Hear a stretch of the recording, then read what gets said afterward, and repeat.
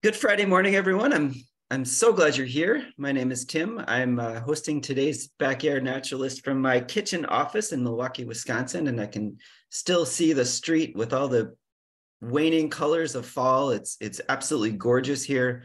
We're just a few days from All Hallows Evening, sometimes known as Halloween, a time dedicated to remembering those who might have departed the living and freaking out and scaring the ones that are living still today. So today we're talking about bats, and you might be saying, "Hey, we've already done like 3 Backyard Naturalist episodes on bats, so why are you doing another one?" And you'd be wrong because we've only done 2 so far, and you should check them out. Back at the end of season 2, Dan Goldman hosted just 2 fantastic episodes on bats, and that's where you want to go for like the real good stuff. He did Bats of the World and white nose syndrome. But bats are the second largest order of mammals in the world. And so I think they are deserving of another episode, and I'll focus on some new stuff. And especially because it's almost Halloween, and somehow, for some reason, this group of animals has become associated with Halloween. And so at the end, I'll get a little bit into the origins of that in episode 9 of season 4 of the Backyard Naturalist interview with the vampire bat. An extra special thank you to members of the Urban Ecology Center and subscribers to this series. The Backyard Naturalist, your support is so incredibly appreciated by myself, by this amazing research team, and by the Urban Ecology Center. We appreciate you immensely. Quick reminder that the next monthly subscriber trip is to Cudahy Woods on the south side of Milwaukee. An incredible hidden gem trip is open to everyone, but it's free to subscribers. So if you'd like to become a subscriber, let me know, or visit the UEC webpage. And hotels are booked, vans are rented, and we're about to post information on a regional eco-travel trip to the Indiana Dunes National Lakeshore. I know some of you keep asking about this trip, and we will have information very soon, but it's we're going to an incredible landscape that's not too far from Milwaukee, not too far from fairly close to Chicago. And we're also taking a side trip to Jasper Pulaski Fish and Wildlife Area, where we could see more than 10,000 sandhill cranes in a single field. So if you're interested in joining us for this trip, please contact me or look for a link coming soon if you've already been contacting me to the weekly Backyard Naturalist emails. And if you don't get those and want to, let me know and I'll add you to that list. And if those trips aren't enough, my favorite birding event of the year is coming up, the Christmas bird count on Saturday, December 17th. There are many ways to get involved in the CBC, and one of them is with the Urban Ecology Center. We'll start the day in Mitchell Park and take a long, lovely urban stroll along the Menominee River, past Amfam Field, up through Doyne Park, past Hawthorne Glen, stopping for lunch at the Highland Cafe, and then working our way over to Washington Park to end the day, after which we will shuttle you back to Mitchell Park. And there will be other Christmas bird counts in Milwaukee too, if you prefer to do one of the others. You can join us for the entire day or just a section of your choosing. We will be gathering valuable data for this worldwide community science event. And per the previous trips, just contact me if you'd like more information. No new updates on the Artemis mission that we've been following. It still has a November 14th launch date. And one of the cool things is, even though there's some massive delays with Artemis 1, Artemis 2 is still on track, if you believe them, for about 18 months from now in 2024. And Artemis 2 is going to send humans up. And they're not going to land on the moon yet. That's Artemis 3. But we'll continue to monitor the situation. But for now, let's talk about bats. So again, this is a very general bat story interspersed with little data, with little trivia. And so it's not really like a general natural history. It's not like the background or biology. So again, if you want an excellent version of that, you can go back to Dan Goldman's 2 episodes that are shown here. And today is going to be kind of more of a hodgepodge of stories, kind of mixed with a couple of extremely cute videos. I'm going to give you the warning. This is more of a storytelling session. And speaking of storytelling session, I do want to let everyone know that we're going to have one of our open mic sessions coming up again on December 30th to ring in the new year. And we'll have more information on that, but this is a chance for us all to bring and tell our own stories, poems, share your favorite books, resources, podcasts, videos, music. We'll sit around a virtual fire together to ring in the new year. So look for that. But again, today's episode is more of a hodgepodge of facts, a bat pourri for Halloween. So with that in mind, bats are mammals in the order Chiroptera, which means hand wing. Chiro comes from the Greek word of hand, shows up in words like chiropractic or chiromancy. Anybody know what that is? That's the art of palm reading. And then the word ptera, we've seen a lot over the episodes. Pterodactyls means finger wings. Lepidoptera means scaly wings. So this is the order that is called hand wing for maybe obvious reasons. I love this picture, not only because it kind of, well, it's a great picture showing the wing structure. You can see exactly how the wing is put together, but you can also kind of see that massive upper body strength in bats. They're all like these little mini Arnold Schwarzeneggers because flying takes a lot of energy and they need these well-developed muscles. Bats are the only flying mammals, and the structure of their wing is essentially a hand with connective tissue, mainly in between the fingers, also between the arms and the feet and the body and all that. But that connective tissue that allows bats to fly is called the patagium. It's that kind of that flesh, that stretchy, bendy flesh. The structure is very different from a bird wing. So in the bat, the bulk of the wing is made up of the fingers of the hand, but in a bird wing, the bulk is in the whole arm. So if you want to pretend you're a bird, flap your whole arms, all of your arms. If you want to pretend that you're a bat, just flap your hands, and then that's a better bat imitation. Both of these animals fly very well in different ways with different mechanisms. The best flyers by far are the insects, and mainly it's because they've been flying for way, way, way longer than birds. Insects have been flying for 400 million years, so they've really got it down. Birds have only been flying about 160 million years, which is still a long time. And then bats are the relative newcomers to the skies with about 50 million years of flight experience. But they all fly very well in their own niches. And these are the only current groups of animals that have achieved true flight.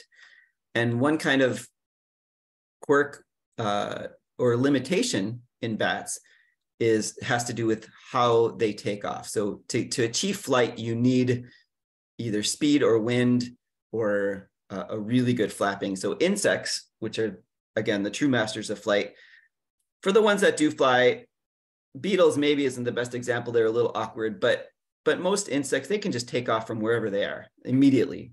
You see them, then they're gone. So achieving flight, achieving lift for insects is relatively easy.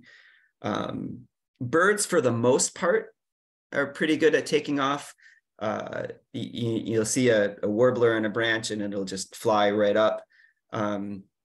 If you want to think of one of the true art forms of flight, the mallard that takes off straight from the water, that's a pretty amazing feat. The fact that they're in the water and then and they're big animals, and then they have to get up in the air and they can pretty much almost take off straight up is pretty incredible when you think about the physics of flight and the dynamics of that. So that's mallards are pretty common, but they achieve something pretty extraordinary.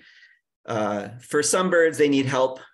Loon is more of a swimmer, and so to get airborne, it has to kind of run across the lake. And then the wonderfully awkward and truly amazing albatrosses, which are fine once they're in the air, usually need help getting up in the air with a stiff wind or height. And then it's always really fun to watch them try to land too. But bats also need help getting up and into the air. So that kind of leads us to one of the most recognizable adaptation in bats, and that what they're not flying, they're hanging, and they're hanging upside down. So what this allows them to do is to use gravity to help them achieve lift, to achieve flight. So they can drop. The dropping gives them that critical initial speed that then they can then use their wings to continue to provide thrust.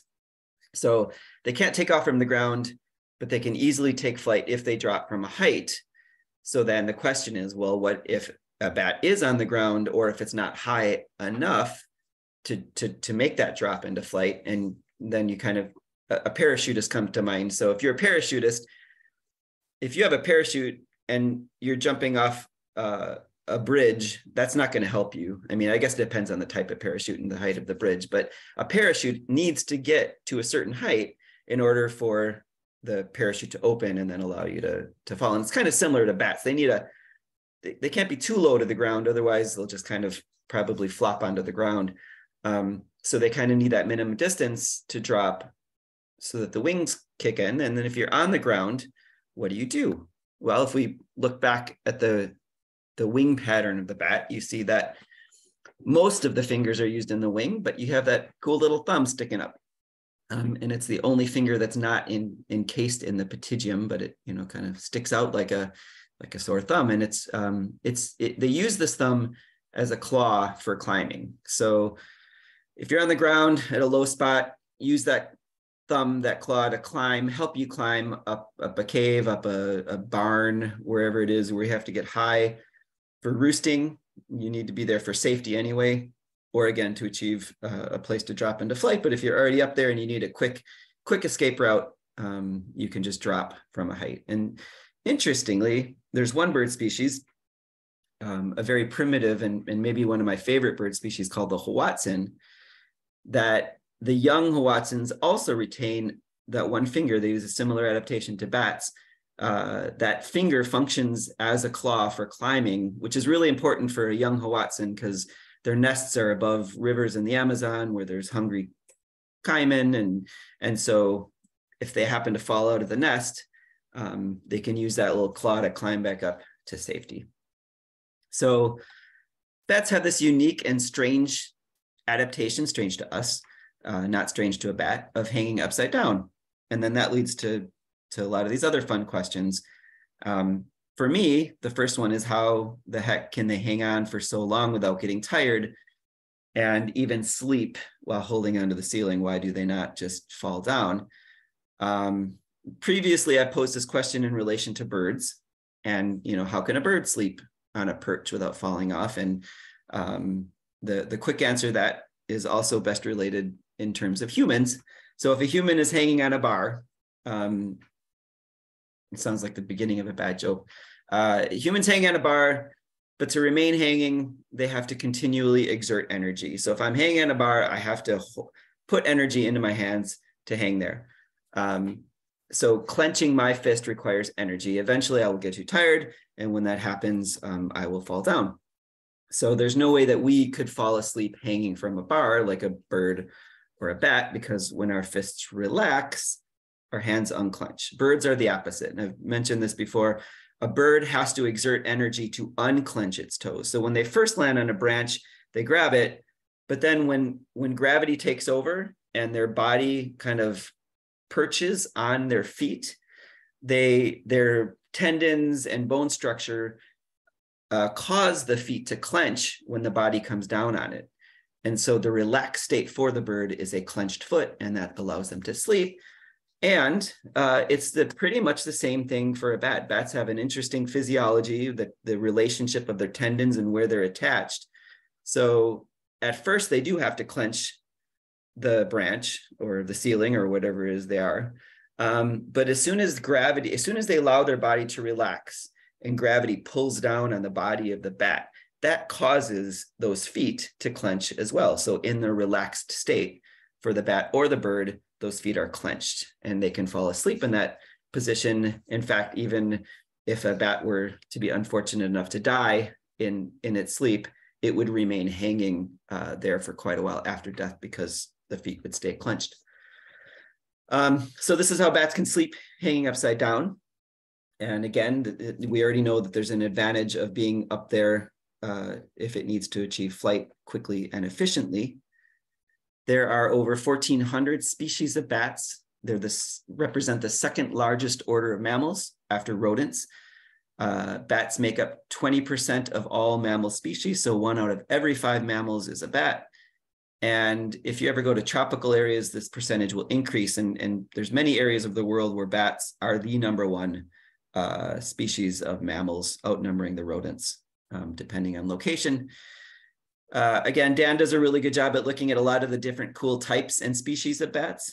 So I won't do that now, but I am going to give you fair warning. If you can't handle extreme cuteness, you may want to look away from your screen for the next couple slides. So remember how the world's smallest bird is called the bee hummingbird? Well, the smallest bat is, you could probably guess, called the bumblebee bat. Also known by Kitty's hog-nosed bat, but bumblebee bat is way better. They're in Thailand and Myanmar. Not only is this the world's smallest bat, it's likely the world's smallest mammal. They measure in barely more than an inch long, like 1.1 inches from head to tip of tail, which is, for perspective, the length of a standard paperclip, a little flying paperclip, and they weigh in at just 2 grams, which is about the same weight as a dime. So I'm going to let this next slide kind of sink in for a minute. So I know this doesn't translate directly because we are all watching this on different size screens. So we are all looking at a slightly different size bat right now. But on my laptop right now, I scaled this to be the actual size of the bumblebee bat.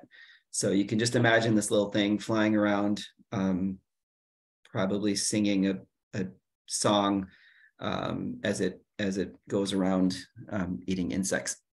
So tiny, so cute. So yeah, okay, if the world's smallest bat is this cute, then there's no way the world's largest bat could also be this cute. But yes, we're all wrong there. I was wrong there. So this is the world's largest bat, the golden-crowned flying fox of the Philippines. This picture documents its cuteness. It weighs over 3 pounds, which is about what my laptop weighs.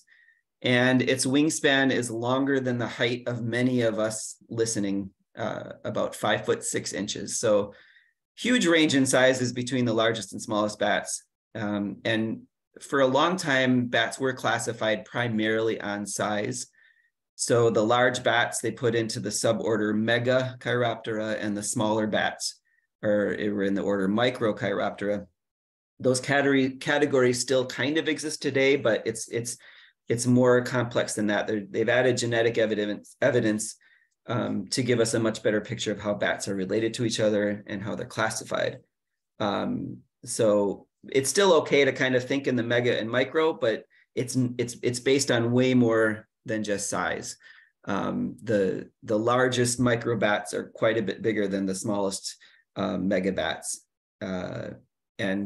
But in general, you still have these 2 major categories. So the microbats are realistically the ones that give people the creeps when they think of bats. We don't tend to like it if a pattern of a mammal doesn't fit the pattern that a lot of other mammals have, and that's what makes things look odd or strange or scary to us. And these are likely the bats that have evoked images of literary ghouls and fiends and gargoyles that grace our buildings and movie characters. As a general rule, these Microchiroptera are carnivorous, and the primary food item for them is not us, it's insects. There are a couple that eat blood, there's a couple that eat other things, but for the most part, these animals that we tend to shun and vilify because they look like demons are the ones that we should give a ton of love and respect, because when I say they eat insects, they eat a lot of insects. The little brown bat, this is the most common bat in North America, or at least I don't know if it hopefully still is after white nose. But in one evening, a little brown bat can eat 1,200 mosquitoes. And I think about that when I'm on a night hike at Washington Park, and we'll see these little brown bats going around, and just so happy that they're eating the insects, because I love almost all animals. Mosquitoes are one that I'm still having a hard time wrapping my brain around loving them, respecting them. So I'm kind of happy that these little brown bats are doing the work of reducing the mosquito population. The 20 million Mexican free-tailed bats that live in Bracken Cave in Texas in one night eat about 200 tons of insects, not just mosquitoes, a lot of different kinds of insects. And a lot of those insects are potential agricultural pests. So they're friends to the farmers, and they're friends to all of us that benefit from consuming what those farmers produce. Microbats are primarily the bats that use echolocation, which is the use of ultrasonic sound to find prey, like a sonar. While they're flying, they emit the sound in little beeps, and then they listen for the reflection of that sound to really create an auditory field of vision. So you think of, it was not vision, it's auditory, but you think of when we look at the world, we can look in all directions and we can get an image. And then bats do that also, but their image is created by sound. And then their brain kind of turns that into an image. You know, we don't know exactly what that's like, but it's probably something similar to what we can see. But again, it requires a brain that can do that.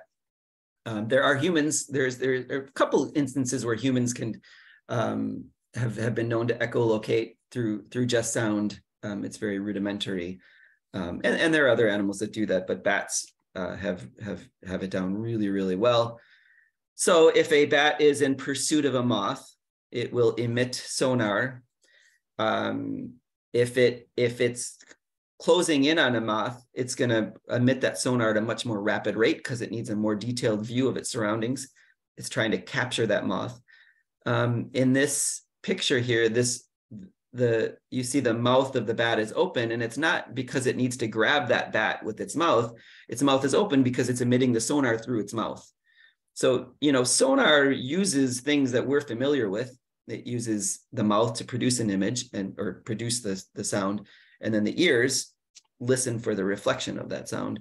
And it's just so fine-tuned that it can let the bat know not only where the object is in space, but the size of the object, the distance to that object, and with the help of the Doppler effect, the direction that the object is moving. And of course, it has to compensate for the fact that it's also moving.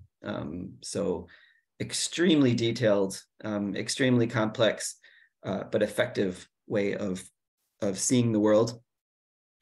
And it's really this echolocation that produces these strange to us body features. So the ears, a lot of bats have these very complex ears with a lot of folds, and that helps them to really better pick apart the incoming signals. So, and one of the things that really helps it too is that 360 or all around view, not just a planar view. So we as humans evolved, you know, as ground dwelling organisms, and the things that we needed to know most were on our plane. You know, if we're hunting for something or if something is hunting us, we need to know the direction that it's coming from so that we can react. And, you know, sound travels in waves. And if it hits one of our ears before the other one, that allows us to get a pretty good direction of where that sound is coming from, especially then we can move our head and so that our ears get in a position. And once our ears get into a position where the sounds are hitting both of them at the same time, then we know that we're looking in the direction of the sound. That all works really well until you introduce sounds coming from above and below you, because that sort of complicates things. Particularly if a sound is directly above you or directly below you, or directly in front of you or behind you, all of those sounds will produce waves that hit your ears at the same time. So that kind of confusing you. You could be looking at it, or it could be behind you or above you. And so several animals have adapted to moving from a two-dimensional sound plane to a three-dimensional sound plane. Owls have one ear above the other with the openings. That incredibly cute head tilt you'll see from a dog is kind of its way of figuring out the sound a little bit better on that, you know, up and down plane. But for bats, they just have these incredibly complex ears so that when the sound hits those ears and bounces around, it's able to kind of figure out, is it above me, below me, in which direction? So super cool, but it also explains those odd looking ears that we see. But then you also get these odd looking noses, which isn't explained, at least by the listening part. What explains that is that a lot of bats echolocate by, again, opening their mouth and producing the sound. But some echolocating bats are fruit eaters. They still need to echolocate. They still need to be able to see in the darkness. But if you've got a fruit in your mouth, it's hard to that ultrasound isn't going to work because the fruit is in the way. So what they've done is they've adapted these noses that can kind of get above the fruit, and then we can talk through our noses. They can echolocate through their noses and then hear through their ears, and so that allows bats to still echolocate while they have something in their mouth. So that's why they just have these crazy complex ears and often crazy complex noses, mostly because of echolocation. The megabats are not really in the order Megachiroptera anymore. It's Pteropodidae or suborder. On average, they do tend to still be larger. And for humans, they have a facial pattern that is much more recognizable to us, that is much more common among mammals. And it's one of the reasons then that we think they are cuter. We give them names for the animals they resemble. So you have flying foxes, flying mice. If you don't like them, maybe flying rats. But the reality is these bats are much more closely related to us than they are to foxes or mice or rats, rodents, those kind of things. And one of the reasons that they have this more typical mammal face is because they don't echolocate. It was the echolocation that really drove those crazy face patterns. But they navigate through their world using their regular eyes and ears. And by the way, the phrase blind as a bat makes no sense. Almost every bat has, even the echolocating ones, have very sharp vision. They have rods and cones. They have good color vision in the day. They have good nighttime vision. And so there are other distinguishing features between the mega and the micro, with their head shape and the tails and sociality and some other things. So with that, we'll take our first of two bat Zen breaks, and we will watch a video.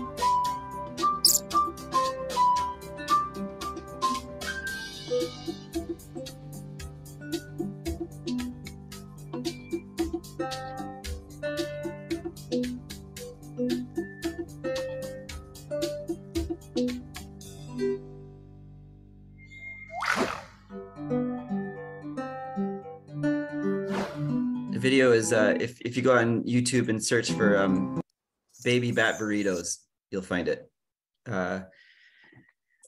Okay, and then part 2 here is going to be a little bit just more rapid fire kind of trivia facts. We'll go from that incredibly cute video to kind of the serious side.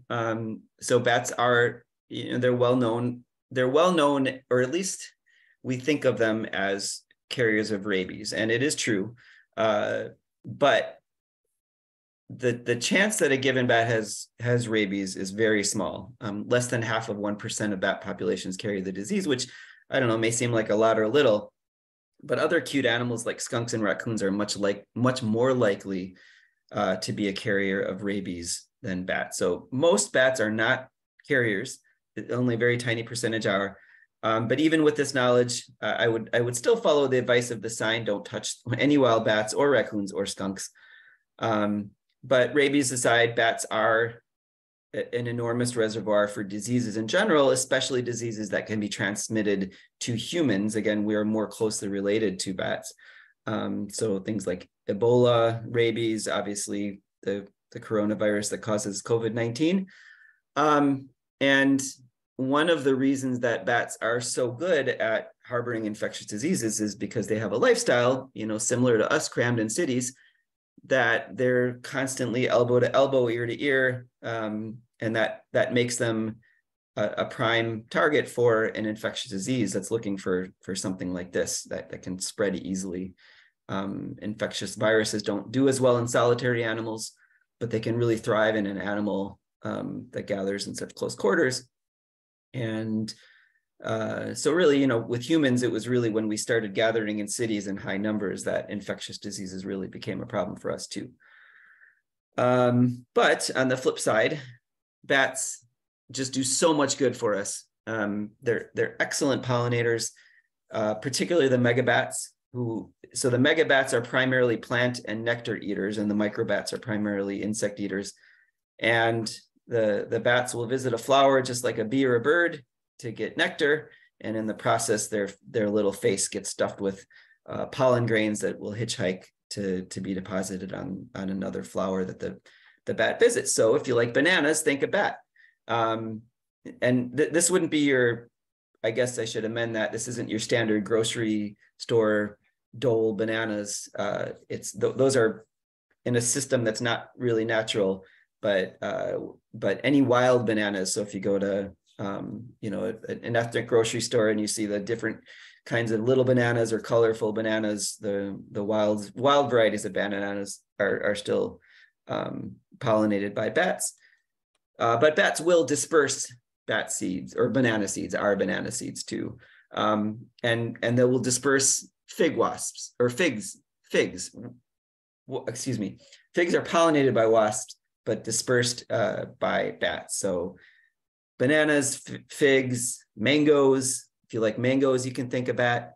If you like cashews, think of bat. If you like tequila, think of bat, because the agave cactus is pollinated by bats. And maybe the most important PSA today isn't what's written here, but it's that many of the larger tequila companies are starting to shift to, because the popularity of tequila, the bigger companies are shifting to clone tequilas, which introduces a whole lot of problems, or they're starting to harvest the agave in an unsustainable way. So they're it's a scorched earth way of making a profit, which is very familiar. Bad for the cactus is bad for the bats. And so if you are a tequila enjoyer, you might want to do a little research. And, if you find a tequila producer that works in a bat-friendly way, you thank them, support them. And if a company doesn't, tell them why you're not supporting them. So, okay. We already mentioned flight a little bit, and it's always fun to try and figure out through the fossil record how certain animals evolve flight. Flight's evolved several times. It's a very complex activity, but it's happened several times. And so the likely scenario with bats is you had this early tree-dwelling small mammal, probably the small mammal that gave rise to both bats and humans. And one lineage starts to become really good at jumping. So jumping between branches in a tree, jumping between trees, Eventually, they started to be able to jump farther and farther. And that jumping, is important. It gives you a quick escape from a predator, or allows you to move through the trees more quickly. It allows you to access parts of a tree that you couldn't otherwise. And then eventually, with all this jumping, one lineage develops this pterygium, which that's that skin, and that probably allows it to glide first. And then because with the bats, the gliding apparatus is mostly on the hands, it's not then that far of a jump to go from gliding to flapping those hands for true flight. And, it's a likely scenario when you look at other animals. So the development of a pterygium has happened a lot, not just for flying animals, but for swimming animals. So, squirrels and reptiles have their own swimming pterygium, and whales. And then there are other groups that maybe are on the cusp of flying evolutionarily. So fish might be the closest, but if you look at some of these other animals, you have a frog that uses the webbed swimming feet to take to the air and glide. Squirrels, reptiles, you have jumping and a gliding snake, a gliding squid. That was new to me. So again, there's several groups that probably could be flying, but I think fish are probably the closest, because not only do they have these wing-like fins and that can glide, they actually flap them. And I've been confused by a flapping fish that I thought was a bird. It was actually a flapping fish, and it was actually, for the moment, in a headwind flying above the water. So I can't wait for the fish to actually become true flyers, because then, as we all know, that will lead to our weekly fish watching programs by the Urban Ecology Center. But maybe the coolest other potential future flyer might be a lemur. So this is a primate. This is the photo I showed earlier. It's a gliding mammal. It's a gliding primate, and it's called a colugo. Look it up. And it really demonstrates that evolutionary step between being a great jumper to an actual flyer. But they're way more closely related to humans than bats are. And they've also evolved, like bats, to hang upside down independently. And so that leads to pictures like this colugo mom hanging onto its peeing baby. Pretty amazing. That one's for you, Tori. If we did have a flying lemur, the biggest problem that lemur would face would be, bats are small and flying, and they have that hyper increased metabolism. It's why they're those little bodybuilders. It takes a lot of work and energy. And so one of the ways that bats kind of counteract that energy production into flying is they dabble in endothermy for a bit. So at night, they're active, they're very much warm-blooded super animals protecting the earth from mosquitoes. It's very energetically costly. And then to save energy so that they can do it again tomorrow, they sleep during the day, but they don't just sleep, they go into what's called a torpor. And in a torpor, their body temperature will actually lower to the ambient temperature. So if you're in a tropical area, you don't have to lower your body temperature too much, and then you're not spending any energy to keep your metabolism going. And so it's like a mini hibernation every night. They just turn off the furnace and deal with whatever happens during the night. So bats are warm-blooded, but they really only act warm-blooded when they're out and about. When they're asleep, they essentially become cold-blooded to save energy. Of course, this only works if the surrounding area isn't too cold, which would become a problem in colder areas, or in areas like Wisconsin in the winter. It'd be nuts for a Wisconsin bat to keep this pattern up in the winter, A, because the food's gone, but B, because every night they'd have to lower their body temperature to really cold or freezing, and then fire it up every morning. They would have to do that. Every night they'd have to fire it up. So our bats either migrate south for the winter, or they go into a true hibernation in a cave where they pretty much all but shut down their metabolism to make it through the winter. And this is why white nose is so incredibly problematic, because the fungus causes a hibernating bat to wake up early, and then restarting their engines they weren't planning on doing, and then they essentially run out of gas and die. So awful disease. And again, because the hibernating bats are so packed together like sardines, the white nose fungus can cause close to 100% mortality in a single cave, which could mean hundreds of thousands of deaths. Okay, guano, bat poop. It's an amazing fertilizer for plants. It's rich in nitrogen. It has been used for centuries for fertilizer, still is used today, but it's been so important that both bird and bat fertilizers have caused countries to go to war over access to it. It's not only a fertilizer though, and it's if you kind of look at the dark side of bat poop, you can also extract saltpeter from it, and saltpeter is used to make gunpowder. So there's strong evidence that the US Civil War was extended because both sides had access to guano, and then they were used that to create gunpowder and you know, in a case where they might have run out. Okay, reproduction. One of the reasons that bats are often threatened or endangered, in addition to their susceptibility to diseases, is they're very slow reproducers. Usually they only have one baby per female per year. So if you have a bat population crash, it can't rebound quickly like a mouse population can. It's a very long, slow process. But most importantly, we need to give props to bat moms, not only because they raise their young on their own, bat dads don't help at all, but a bat baby is born at 25% of its mom's weight, 25%. And she has to fly around with it right away.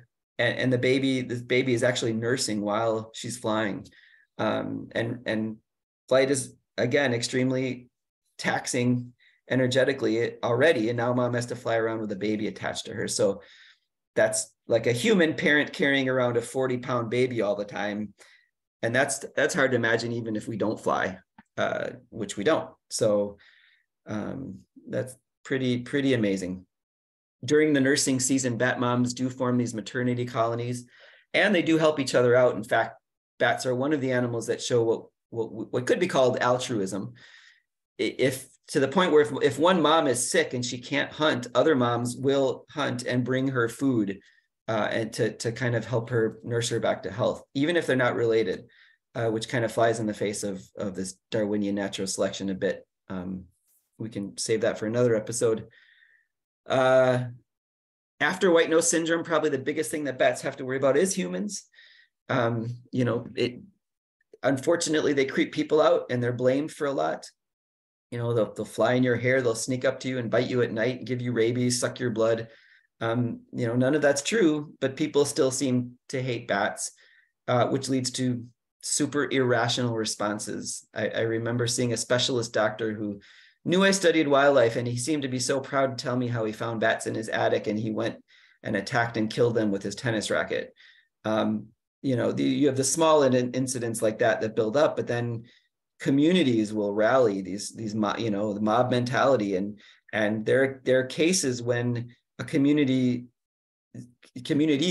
have bombed caves where bats were known to roost, because a couple of cases of rabies showed up in their village or their city.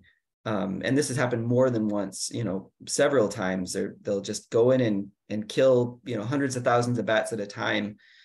The fact that they're in these roosting colonies make them easy to destroy. And that sucks on multiple levels, not only because it just sucks, but, you know, it's not going to do anything to help with the rabies, first of all. You know, it's not likely the bats that are bringing rabies to the village. It's probably some other wild or domestic animal. And then what they're doing is killing, like, you know, 99,800 healthy bats to kill the 200 bats that are potentially rabid that probably aren't even spreading to humans. And they're probably destroying the wrong kind of bats. They're probably destroying the bats that are pollinators that you know, have no way of giving you rabies. So a huge amount of destruction. And you're destroying these animals that help keep your insect pest population down and are pollinating the food, all because of this kind of poor understanding of how the world works and irrational fears, which then leads us to the final bit of trivia here that also falls into the humans are pretty dumb category. During World War II, there was a project in the military, an actual research project in an arm of the military that was studying how bats could be used to deliver bombs, like actual incendiary bombs to the enemy. And the plan was to develop this program and then release these bats in Japan to help on that front. And the person who had the idea actually got the ear of Eleanor Roosevelt, who helped then get word to the proper military folks, and they started this project. Thankfully, it never saw through to completion, mainly because, again, humans tend to do really dumb things. And while the project was in development, they had several accidents, including an entire airplane hangar that blew up, and also a general's car had blown up during this project. And so the Army finally said, okay, that this might have been a bad idea.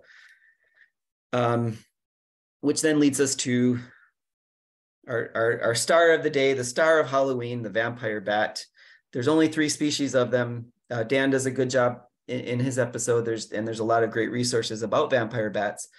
They don't suck blood. They actually kind of lap it up with their tongue, but that's to get to the blood in the first place. They have a lot of great adaptations. So first, the bat has to sneak up on its food source, and the food source is almost, in this day, almost always livestock. Very, very rarely humans, sometimes birds and other things. But so to sneak up on this pig, it probably is not going to land on the pig. It usually lands near what it wants, near the food source. And then this is another thing that kind of creeps people out, is that they walk, and seeing a bat walk and hop, again, is not what our brains are used to, and it tends to creep you out. But they walk from where they land to the cow or the pig or whatever, and then they usually climb up to find a spot. They can find the spot because they have these fantastic heat sensors that allow them to find a place on the cow where the blood is closest to the skin. And oftentimes it's an ear or part of the face. And then it has these razor sharp teeth that make an incision. And it's so sharp that there's like minimal trauma, and the animal barely notices, like when you have a good medical practitioner that finds your vein and inserts the needle and you don't even realize it. They have like mosquitoes, they have an anticoagulant, which keeps the blood flowing and then allows the bat to lap up its meal. It licks it, laps like a dog. It doesn't suck it. It only needs about 1 to 2 teaspoons a night, which to a pig or a goat or a cow is next to nothing. They're going to be usually no worse for the wear. They don't get the free cookies after giving blood. And then the bat walks or hops away and climbs up something so that it can fly away back to its roost. And so it is possible, though very unlikely, that they will bite a sleeping human. And it is also possible and very unlikely that they could transmit rabies. But both of those events independently are rare, and together are extremely rare. Certainly not worth all the massive destruction that we tend to put on bats.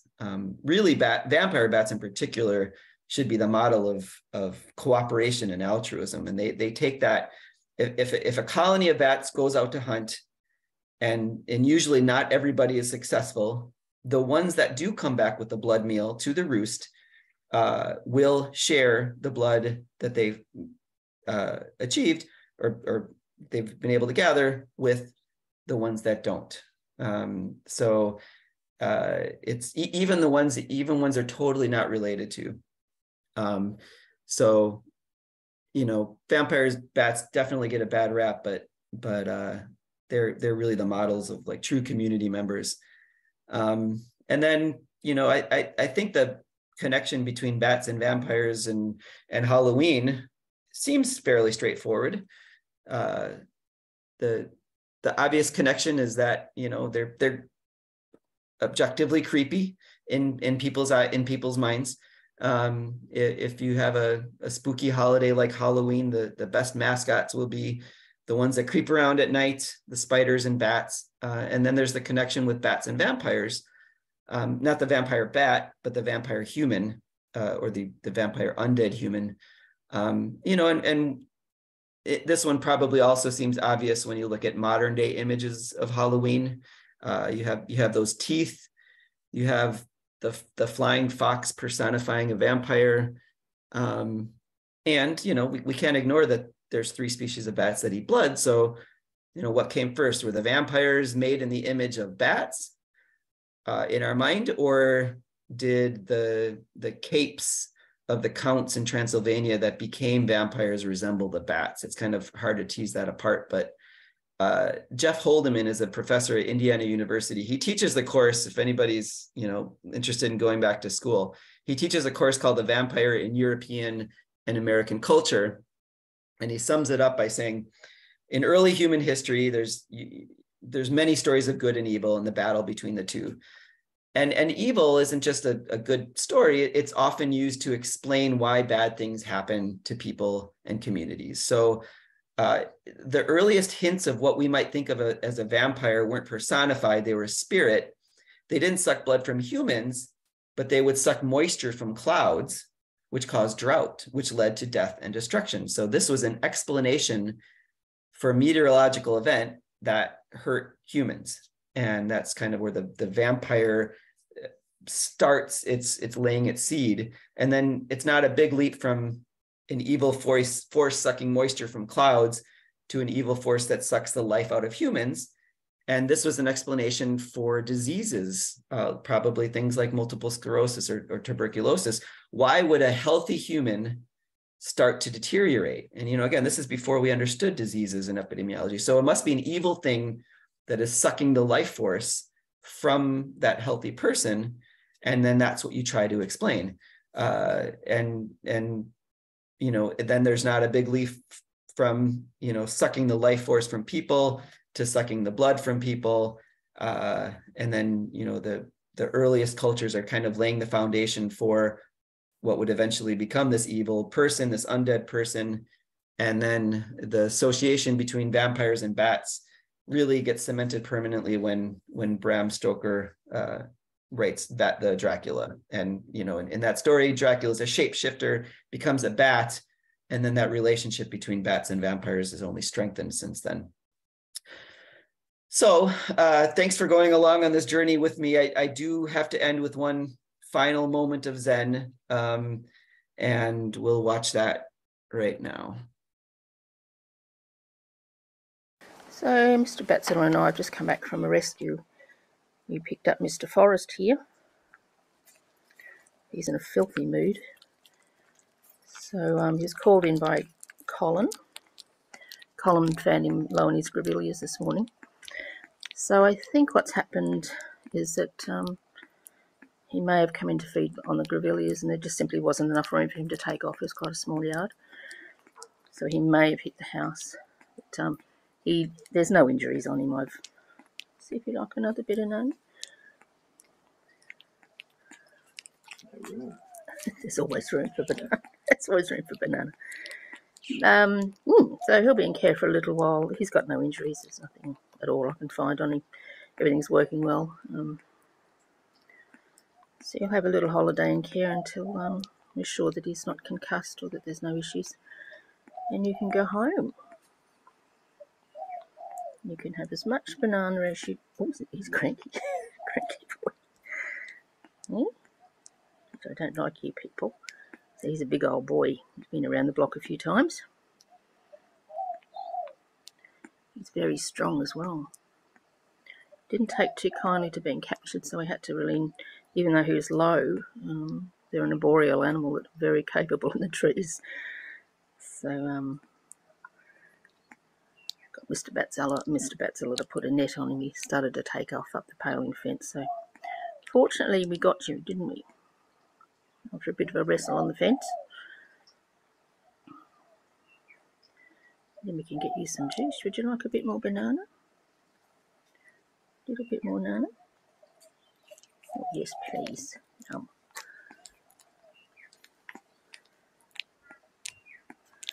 Alright, we'll go and put him into some bed rest if he'll stay there. Good boy, Mr. Forrest.